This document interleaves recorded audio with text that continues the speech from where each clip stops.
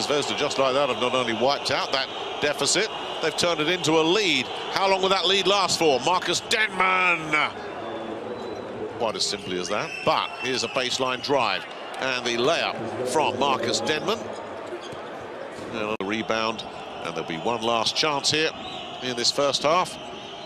Denmon looking to put Panna in front, going into the locker room with a big triple, which he's nailed effortlessly. Nothing but nylon there, right on the buzzer. To be evaluated, Marcus Denmon